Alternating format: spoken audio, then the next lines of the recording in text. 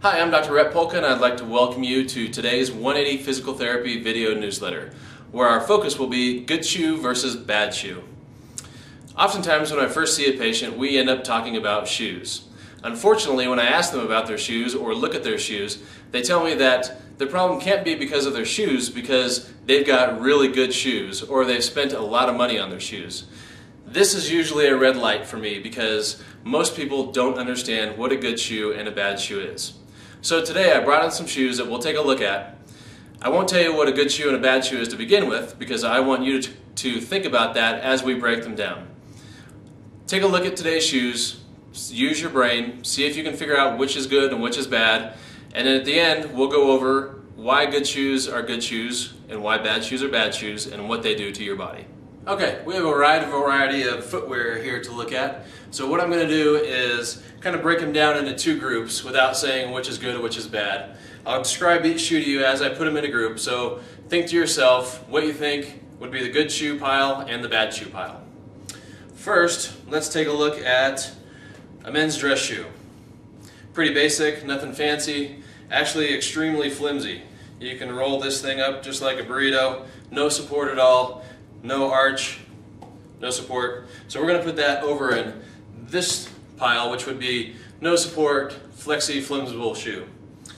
Let's look at a woman's casual shoe. This one, very rigid, can't move it at all. Has somewhat of a high arch on the inside, and once again, no motion, would keep your foot in one place and not let it move. So we'll put that one over here. Another men's casual shoe. Once again, extremely flimsy, no support, no arch. We'll put over with this guy. Now let's look at a woman's running shoe. Pretty flexible, easy to bend. If you look at the bottom of it, it has kind of a curved outsole, has this dugout in the middle, so there's no arch support there. So we'll put this with the flimsy group. Here's a men's running shoe. If we look at the bottom of it, more straight than this one, which was more of a curve. Lots of support on the inside, very rigid, stiff. Actually has a piece of plastic there so you can't move. No motion at all, won't let your foot move. So we'll put that guy over here. Now let's look at another woman's shoe. Once again, curved here, no arch support, pretty flimsy, flexible. We'll toss that over here. Men's shoe, athletic shoe, training shoe, pretty flimsy, flexible, no arch support once again. We'll put that over here. Take one of these rocker bottom shoes that have become the in thing for people who want to lose weight without exercising or have low back pain and want to get rid of their low back pain. So absolutely no motion in this shoe. Actually dictates the motion that your foot will go through, doesn't let your foot do anything. So we'll put that over here with the stiff ones. The other extreme are these guys, which you may have seen. Absolutely nothing to them. No arch support. Actually let your toes move individually. So one extreme to the other, this pile and this pile. Now take a couple of seconds and think to yourself, which of these piles would be the good shoes and bad shoes? Lots of support, no support. Rigid, flimsy. Okay, time's up. Did you figure it out? If you're still a little bit stumped, I'm going to let you cheat a little bit and give you a hint. I'll show you what kind of shoes I wear every day. Here's my work shoe. It's a Nike Free, no support, no arch, very minimalistic, very flimsy, soft, and would fall in this category. So, hopefully by now you figured out that this would be the good shoe, this would be the bad shoe. If you picked this pile and thought that you want a shoe that's rigid and keeps your foot from moving, controls your motion, we have some more things to talk about. The biggest misconception that people have when it comes to shoes is they think that shoes are supposed to support your feet. This is incorrect. Your foot was constructed and made to support itself. That's why it has muscles. Muscles are supposed to support your foot and give it stability. If we take your foot and we stick it in a condition where it does not have to support itself, those muscles get lazy, get weak, atrophy, and then you have foot problems. So let's take a look at these shoes more in depth. If we take a look at this Vibram 5-finger shoe, we see that it does absolutely nothing for your foot except protect it from the surface that you are standing on, walking on, or running on.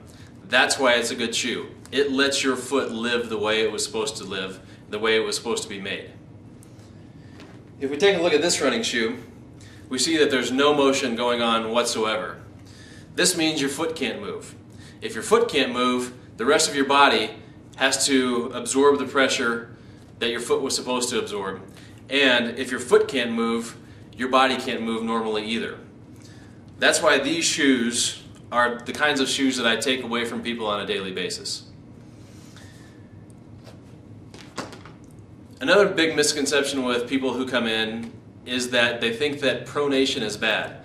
They say, well, I have to wear these shoes because I'm a pronator. Or I went to the running store and they gave me this shoe because I'm a pronator. Guess what? You're supposed to be a pronator. The problem isn't pronating. The problem is pronating too fast without control or not supinating after you pronate.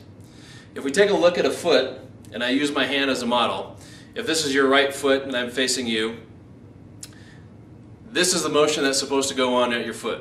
The arch should fall down as you bear weight, which is called pronation. As you roll forward on the foot and step forward, the foot should supinate. So, pronation is normal. It has to happen for normal motion to occur. It has to happen for normal function to occur. It has to happen for you to be healthy. As you see my foot here pronate, you also see that it twists my elbow, which would be a knee in this situation, and my shoulder, which would be a hip in this situation. As your foot pronates, your knee pronates. As your foot pronates, your knee pronates, and your hip pronates. This follows up the kinetic web as a chain reaction, and that's how your foot is supposed to function with the rest of your body. As soon as we put you in a situation where you can no longer pronate at the foot, you can no longer pronate at the knee, you can no longer pronate at the hip, and now your mechanics are a mess. While we're talking about pronation and mechanics, let's take a look at these guys. These are just over-the-counter inserts. These aren't prescription orthotics, so they're not as bad as a prescription orthotic, but they're still not good. This is my favorite pair here.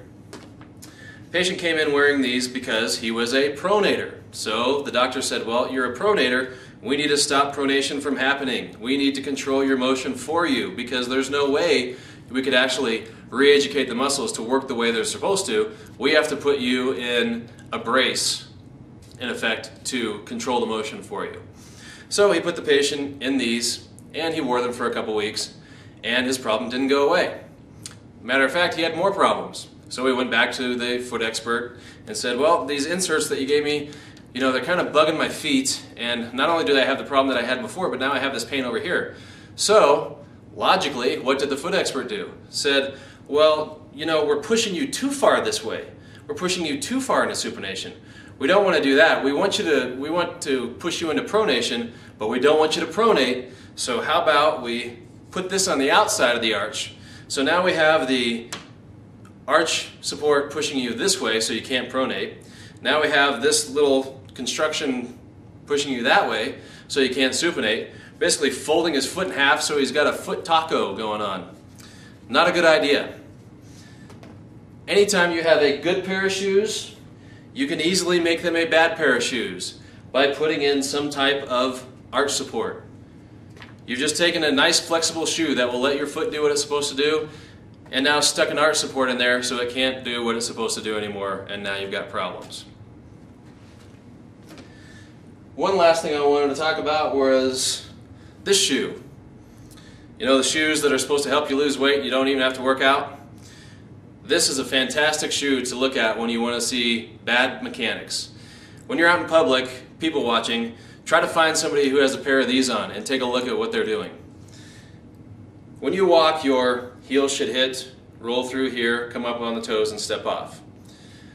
With these guys, you get an exaggerated heel strike, which will send the knee into hyperextension, causing knee problems, send the back into hyperlordosis, which will put pressure on that which isn't supposed to be there. And now that this shoe is built to rock forward for you, now the muscles in your feet and your legs that are supposed to work on propulsion to push you forward and stabilize you as you walk have totally been shut down, so they do absolutely nothing. Luckily, the people that I've caught wearing these into the clinic haven't worn them too long. They've kept their receipt, and we're able to send them back to the store and get a refund so they can get something more functional and better for their body. Which brings me to one more key when you're looking for shoes. This shoe is probably a $60 shoe. This shoe is about a $120 shoe. One of the things that you can use to look for good shoes and bad shoes is look for price. The more junk they put in a shoe that you don't need, the higher the price. The more basic the shoe is, that lets your foot do what it's supposed to do, the lower the price. I hope this has shed some light on what a good shoe is and what a bad shoe is. If you have any questions, please feel free to contact me by email or phone call, and I'll try to help you out the best I can. One more piece of information. If you have been wearing bad shoes, or you have been wearing inserts, and you go directly to wearing a good shoe or going barefoot, you may have problems because you've retarded the muscle in your feet and your legs. They can no longer work, so when you put them here, you're going to have pain. That doesn't mean this is the problem. That means this was the problem. You have to re-educate your shoe before you can re-educate your foot before you can go from this to this. So if you have problems getting out of bad shoes and into good shoes, going from shoes to barefoot, give me a call. That means we need to work on re-educating your feet.